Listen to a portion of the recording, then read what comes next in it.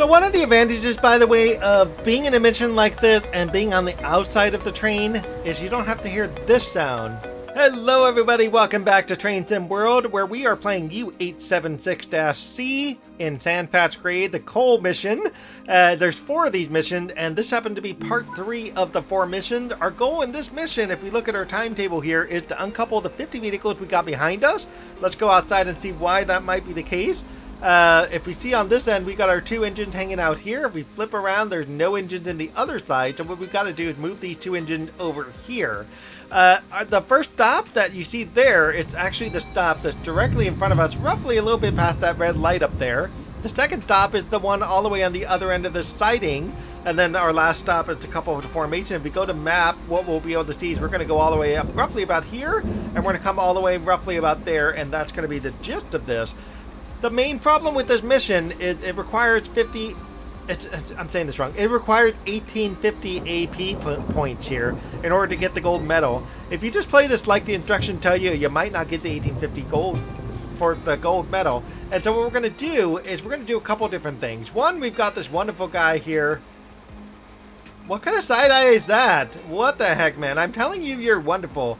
I am going to turn on your wiper just for you so you don't have anything to worry about. I'm even going to turn on the one that you can't even see behind you. You're gonna give me the side eye, really?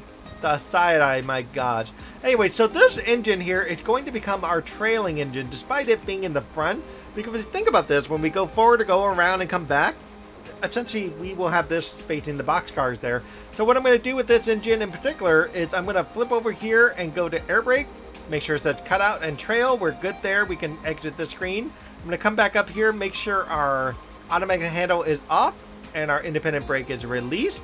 The problem I have with this game sometimes is you would think one of these handles would be turned on, but look at this brake pipe pressure. There's nothing in the cars. That's just insane, man. Down here, we want to make sure our engine run, gen field, and control fuel pump are all turned off. So we're going to turn off all 3 of these. And for the sake of this, I'm going to turn off dynamic brakes. That won't make sense until the next episode. And back behind me, I'm going to put this on headlight control, the short hood trail, because our short hood is facing outwards. And I'm going to turn off the radio because we don't need the radio. And with that, this engine's officially set up. I feel like I should turn on maybe a desk light or something for you. That way you're not just like horribly in the dark. There you go. You're welcome. And well, maybe this one too. There. Now you got some light. You're welcome. Anyways, out the door we go. Alright, first step what we're going to do is we're just going to go ahead and uncouple these cars. There's 2 ways you can do it. You can uncouple it with this coupler here, and that will cause the 250 AP point score to rise, or we could just do this from the engine for the same benefit. Honestly, to keep some of the glitching out, I find that doing it from the engine is the best way to go. We're going to go ahead and hop on inside this engine. This engine here is going to be our lead engine, and actually before we do... One of the other issues I have with this game is this game has handbrakes, but yet we don't ever use them in the context of the game, and they're always released. I don't ever understand why. Like, if you're parking a train here, why don't you put your handbrakes on? You know what I mean? Even the engine handbrakes are still on, which is kind of crazy. You would think there would also be a light switch for that bulb there, but there isn't. Getting back into the lead engine, what we're going to do here is we're going to set our headlight control to short hood lead, and I've already forgotten to turn on the number lights in that other engine, so I'm going to go ahead and do that. The radio is already on in this engine. We're going to turn on distributed power in this engine as well, and for now we're going to put this automatic brake handle to full service and independent brake to full application. We're going to go into our air brake screen, turn on cut out to cut in, turn on independent brake to lead, save changes, and apparently with this engine, it doesn't work to have cut out, so when you have warning devices on, you do have the problem and the issue of the brake pipe pressure dropping drastically. For the front headlights, as you can see, we're going to use bright. For the back headlights, we're going to use dim. If I flip this around, flip engine, the back headlight is on. I'm not going to go check that right now. I'm just going to pop out to this other engine because I forgot to turn on my number lights, and I'm going to pop right back into my lead engine. Down here in the corner, we're going to make sure all 3 of these on, engine run, gen field, and control fuel pump, as well as dynamic brakes, and for the sake of it, gauge lights. To get this train moving, we are going to put our reverser in reverse, turn on a bell, which I tend to forget to do, power to N1. We're going to go ahead and release the automatic brake. We don't really need to worry about any of that. We're going to release independent brake, and we're going to put throttle 2. We're going to put 2 blasts of the horn. And that is more than enough for my train to get moving. And while it is moving, I'm going to go ahead and turn on some window wipers, probably to 67%. It's not going to matter now, but it's going to matter a whole lot more when I'm going in the other direction. I'm going to turn on some cab lights so we can all see what we're doing in the dark here. And I'm going to be the one that's needing the desk light and the side cab light here. Obviously, I can't see anything. Obviously, I could just, you know, go over here, open the window, pop my head out, get so wet. That would be so stupid. So I'm not going to do that. I'm just going to rely on my trusty co-pilot to hopefully tell me what's going on. Oh my God, I'm speeding. Good golly, why do I do such things? So unfortunately, I got the 15 AP for driving over the speed limit. So that's going to screw me over even more with this episode. It's going to kind of suck, because my total has to be 1850 AP points, and I'm already messed that up by 15 points. Good job. With the rain, folks, you can see how hard it is to stop. I purposely decided to stop a little bit further out. You can see kind of how hard it is to stop a train with the rain, and so this is going to create problems for us going downhill. There's some things we can do, especially the biggest issue here is wheel slip. So in the main engine, which happens to be the engine that I'm currently sitting in right now, we can now put this in forward. We could do our throttle going N1 for the time being. We can blow our 2 blasts of the horn, which I have a tendency of forgetting. And we can release our independent brake. We're going to roll downhill anyways, but I'm going to go ahead and go to camera 3 just so you can kind of see what starts to happen with the wheels there. And so the wheels will start to slip because the very front of the engine is the most likeliest part of the track to be the most wet. And then as it goes back more towards the second engine, it's going to be less wet. And then as it goes back towards the cars, it's going to be even more less wet. And so the biggest issue is trying to make sure your lead engine does not have wheel slip. Ironically, people would think the goal of wheel slip is once you get your wheels slipping, you just slam the brakes, but it works just like a car that doesn't have AWS in it. You actually have to treat it like an old 1960s car where you have to literally pump the brakes to get your engine to stop. And so that means when the wheel slip happens and it's a rainy day like this, you actually just take the brakes back off and your wheels will start spinning again. Very bizarre thought process, not very intuitive at all. One of the advantages, by the way, of being in a mission like this and being on the outside of the train is you don't have to hear this sound. The rain hitting the ceiling starts to get very loud and very annoying. So sometimes that helps, and if you have to, you can turn the game sound down and, you know, make your life a little bit easier, or else you're just gonna have to deal with the heck of rain sound on the top of your tin can here all the way till you get to the bottom. Alright folks, so what we're going to try to do is we are going to try to slam the brakes. We are at 54%. I'm trying hard not to pass this light. I'm probably going to pass the light. Is the light going to change on me? Good golly, I made it. Thank goodness. So I didn't want to have to go the extra 600 yards out, because what's going to happen is as soon as you pass some of these switches here, the switches are going to change. And what's important to realize here is if we look at our score system here, we are supposed to get 1850 for a gold medal. We have 945, which means if we stop at that location, that is 10, 11, 12, 13, 14. That's 1445, and when we couple the formations, that's another 250. If you think about the uncoupling 250, right? So 15, 16, 1700. So we're going to end up being short by about 150 or so. So the best way to fix this, it's not the ideal, but you put your train in reverse and you back up, and I'm not kidding. You could go the whole way, all the way back to where you started, or you could just go a little ways, as long as you're going to pass 1850.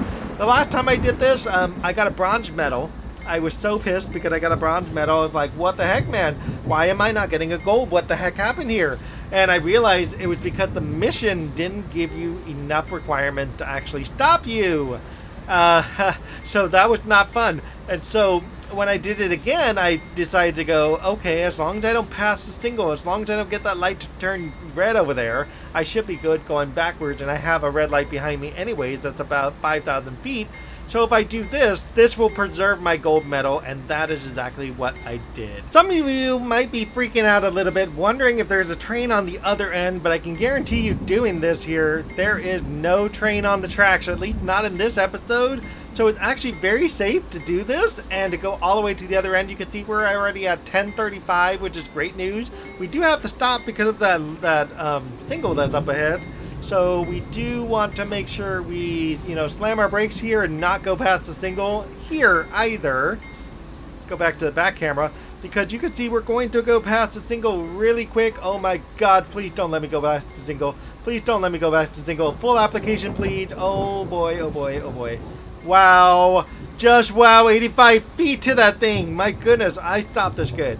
Anyway, so, especially on a rainy day, we don't want to go past this single. Whatever you do, you don't want to even think about going over the bridge, but this is far enough. We should get 1850 at this point by going all the way through the light and stopping at our destination 4,000 something feet away. So I'm going to meet you guys back at the other single in the other direction. Alright folks, we passed the single and we're about to head over to our stop to get our next 500 AP point. And you'll be able to see this once we come to a full stop here, what's going to end up happening with our AP score. We're at 1215 right now, which is perfect. Oh my God, I'm going to blow past this one too. What the heck? Come back, little single! Oh gosh. Okay, that works. Okay, 23 feet over. Thank goodness it wasn't the same deal there. But yeah, so we're at 1715 now, and all we need now is the last 250, and that will give us our 1850. In fact, we're going to probably be at 1900, something like that. So all we have to do is put this in reverse, go ahead and go throttle 1, and of course release our independent brake and bail that off. And what I'm going to do for the sake of the cutout issue is, as we go backwards, I'm going to stop my train before I actually couple to the rail cars in about 2,000 feet. Oh my gosh, guys, there is a train in the other direction. That scared me. I thought he was coming right towards me in the track that I was on, but it turns out he was on the track next to me. Okay, I lied. There is trains here. I did not know this train was actually going to be here. Seriously, that just spooked the heck out of me, man. Folks, that train next to me is a very long train. It's still going. I'm just totally shocked that he's still moving. Anyhow, we're about 300 feet. We're actually going to stop about 100 feet or so away from this train. I'm trying to make myself get to a full stop as easily as I can here. And so, one of the issues I've noticed, at least with the cutout, is if I go back inside the engine here while I come to a full stop there, we're going to go into the air brake screen. I'm going to go ahead and switch this over to cutout. I'm going to leave lead in, and I'm going to hit save. And so what happens with this is my train actually will no longer move, which is very interesting because my automatic brake is released, my independent brake is released, my throttle can be on throttle 1 or throttle 2 or throttle 3, and it just, oh, never mind, it is moving. Okay, well, never mind. Well, if you don't have rail cars, your train will actually move. Well, I failed that one. Never mind. Well, as I was saying, all you have to do is put this thing on cut out and then move forward. I am going so fast. Why do I have to go so fast like that? Bump up against that rail car, and the mission officially is over. We're going to put our brakes on so we don't move. And we could just go back in and change it to cut in, but it wants us to wait for a moment, and that is basically the end of the mission. So as usual, like, subscribe, leave me a comment. You can see we got 1995 total AP score. We're about over by about roughly 1,000, but I would rather be over by 1,000 than under because the thing messed up. So as usual, feel free to hit me up for the next part of this, which is going to be part 4, going from where we just coupled all the way to essentially where we coupled in Yoder all the way down to Cumberland Station itself, or Cumberland Yard. We actually have to go to Deep Cumberland Yard. So that's coming up in the next video. Stay tuned, folks, and thank you again. We'll see you all in the next one. Bye. All right, folks, we've made it to the Sand Patch Summit. It's kind of hard to see out this window, but if I go outside to the outside camera, you can definitely see we're on the summit here. We're at a 1.2% grade. I'm still maintaining about 21 miles an hour. My amperes are doing okay at 62, 63. And we got our via location coming up in 2,000 feet, but our red light over there is at 4,000 feet. We don't care about the speed over there because we're already going way below that. That was a big giant lightning bolt right there.